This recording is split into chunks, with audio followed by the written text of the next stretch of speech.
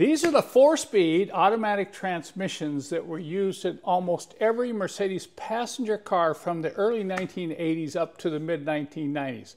That's 15 years and millions of transmissions later.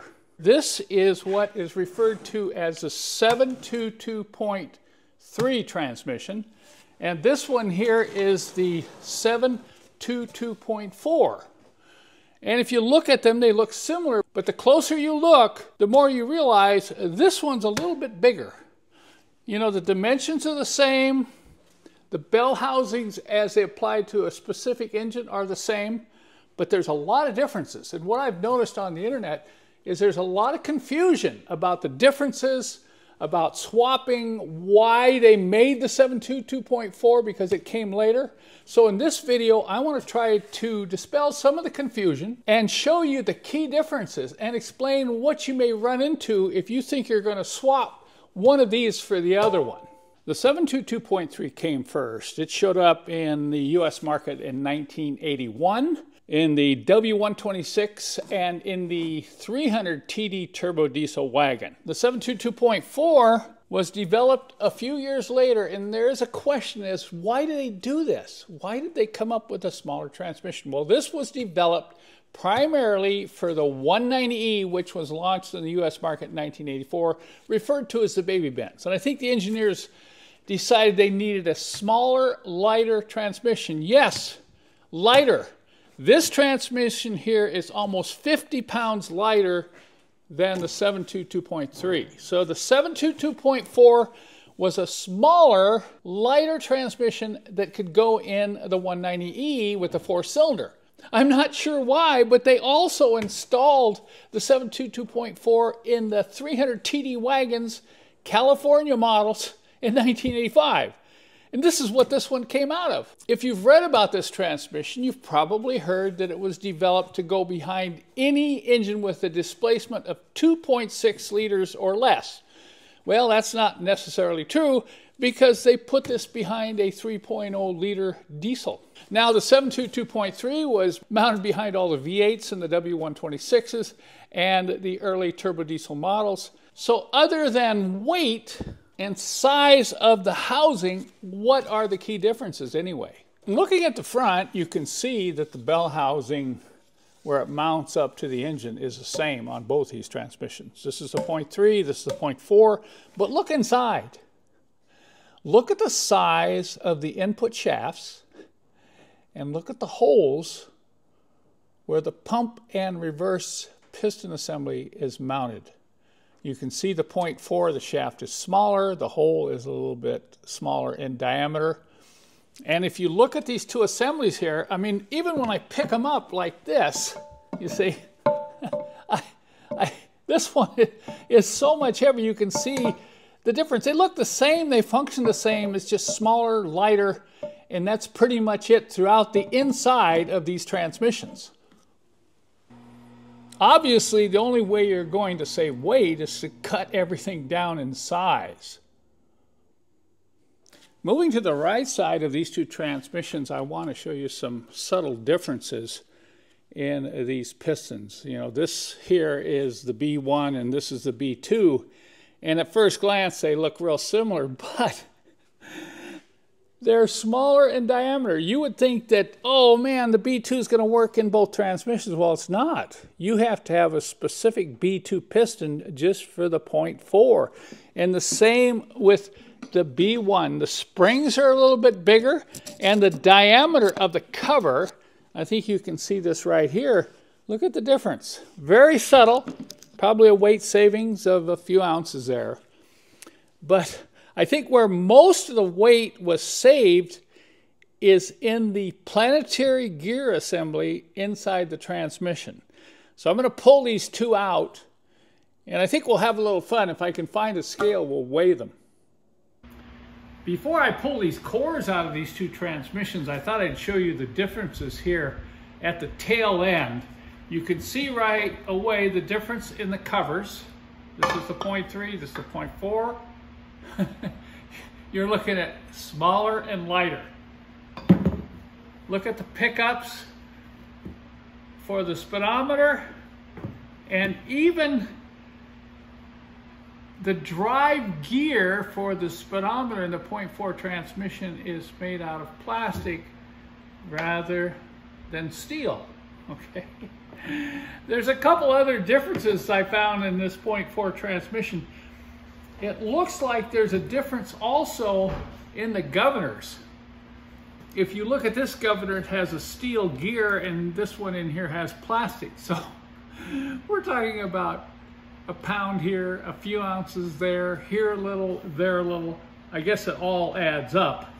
But there's one thing on this transmission that I have to warn you is going to be a real pain if you don't have the right tool. And I think I'll just quickly show you that now.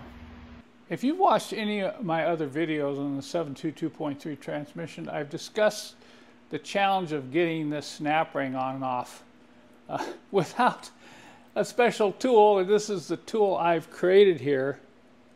I mean, this is really a pain. And this one, say, if you don't have this for the 722.4, there's two of these. This one goes way down in there like this, way down in there. And then this plastic drive gear goes on, and then you have the second clip. So on the 722.4, getting this clip off that's way down in here is going to be a real challenge without my special tool, or a tool very similar to this. This could be an eye-opener to some of you who have not seen the inside of these transmissions. But look at the difference in these cores. You can see that everything is similar, the functions are the same. You know, the K1, the K2, the brake bands, but everything is smaller in the 0.4 transmission here. Were they after just weight? I think it was a combination of weight and size, because they were going to put these into the lower displacement, smaller vehicles that they had coming online, including the W201 and the W202. If you've worked on these transmissions, you probably already know when you try to lift this out of a 722.3, you can really feel it. This is approaching 60 pounds. The one in the 0.4, you know, it's not that much difference, but it is. You're talking about 18 pounds in difference, so most of the weight savings was probably right here. There are other subtle differences, and I'll point these out in the last scene of this video, but now that you've seen the main differences, I want to end this video by discussing some of the challenges you might have if you plan to swap between these two transmissions. So when it comes to swapping, the scenario goes something like this. Maybe you have an 85 California 300 turbo diesel, or you have an 86 or an 87 300D, and you know it has the 722.4, and you've heard they're a little bit weaker, so you think, oh, I'm going to upgrade to the 722.3. I'm going to put a tougher transmission in my old diesel. Well, let me explain what you're going to run into. Don't get me wrong here, it's doable, because this transmission, this 722.4 you see right here, came out of a 1981 W123 turbo diesel. I think the owner put it in because he thought it was a good transmission, didn't have any other options.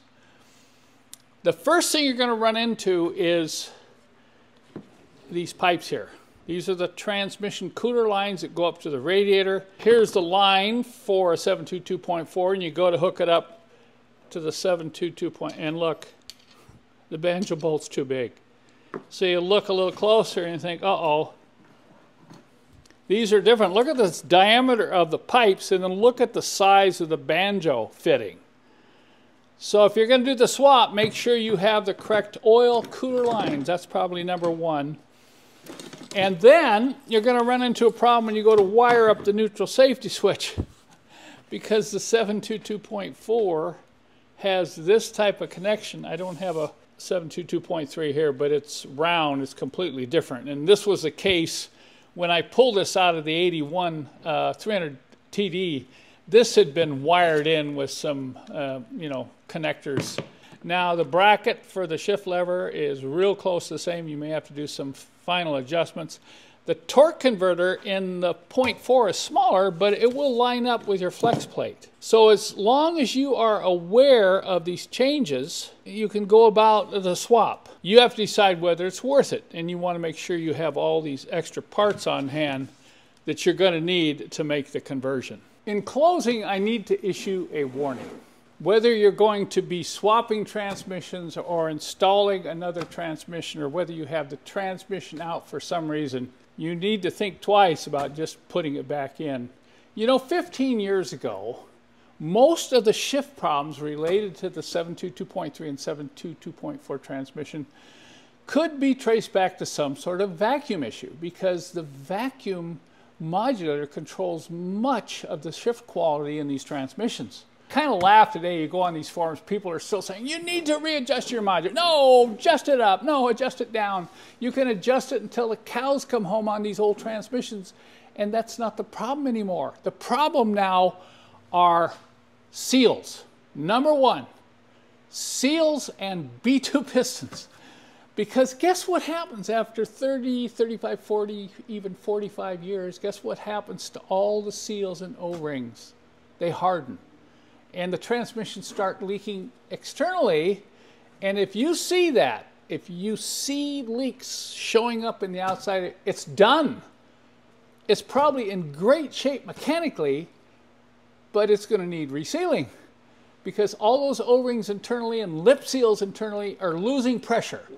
So you can crank up the modulator pressure, but it's just leaking by all those lip seals. It's leaking by, and then that B2 band is binding up. Look at this here.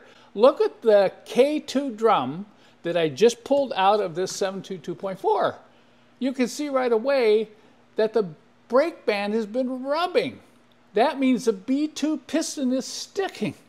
So you can watch my other videos on the B2 piston, but I can guarantee you, you're going to have to deal with this. You can't just take these old transmissions and stick them back in. If you want a reliable, smooth, shifting transmission today, year 2025, you're probably going to need to open these up and change every single seal and O-ring internally, and probably the clutch packs as well. So keep that in mind if you want to keep your old Benz shifting smoothly down the road.